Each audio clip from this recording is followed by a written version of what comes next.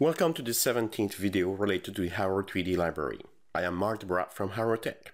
In this video, I will present a few of the new features introduced with version 2.2 of the Haro 3D library. For a complete list of those new features, or for more information about the Haro 3D library for LabVIEW from National Instruments, go to harotech.com. Two new features have been requested by Haro 3D users: the ability to read QR codes and the ability to clone holograms for Hololens improved performance when dealing with large number of holograms. These two features were introduced, among others, in version 2.2 of the Haro 3D library and are demonstrated in this video. The source code of this VI is available and can be downloaded using the link provided in the description of this video. The block diagram of the VI used to demonstrate these features is shown here. It consists in a simple state machine. The entry state is initialized, where the data are initialized and the server for the HoloLens is launched. The machine then transitions to the wait for event state, where it waits for the HoloLens to connect. Upon connection, the voice commands of the primary HoloLens are configured to respond to the user command read QR code. In the present case,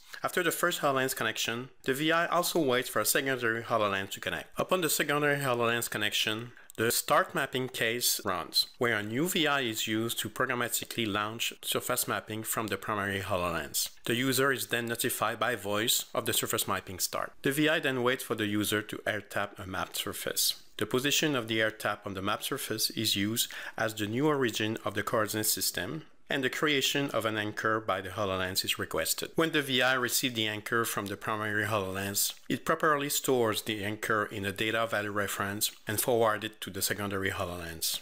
The surface mapping is then programmatically stopped, of which the user is notified.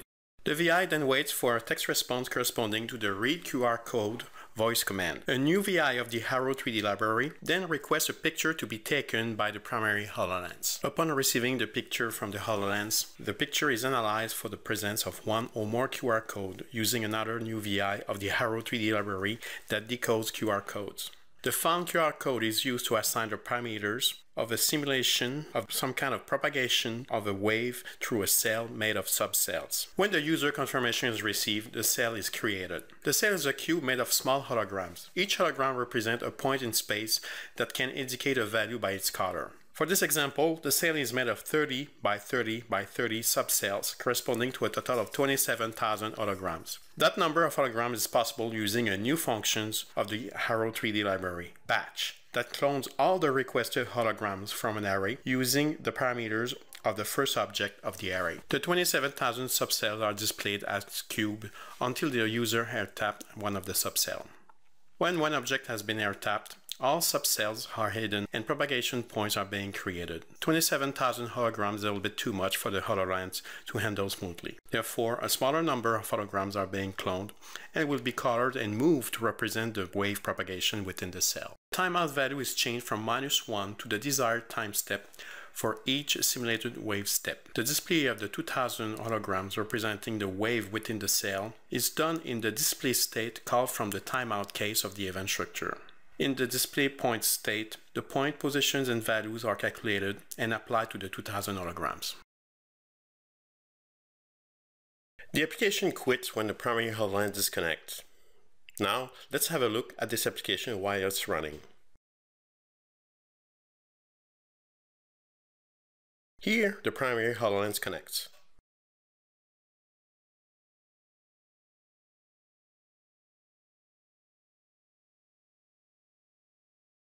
And here, the secondary HoloLens connects.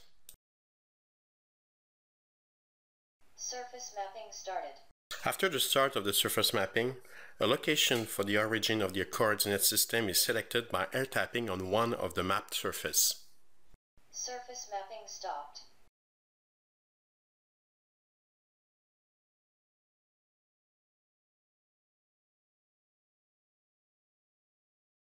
The QR code is then read. Read QR code. The simulation parameters extracted from the QR code are presented to the user for confirmation.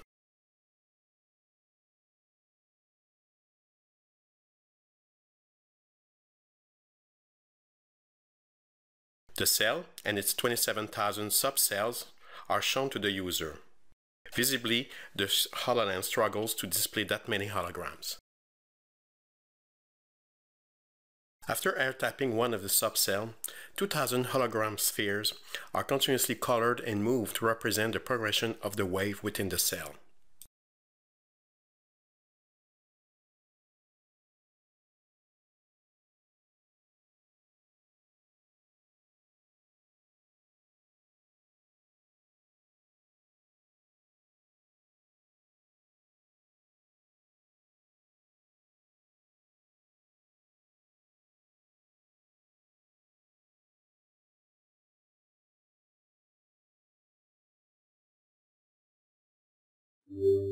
Do not hesitate to leave question, comment, feedback in the comment section of this video, in National Instruments 3D Vision Virtual Group, or directly at harrotech.com.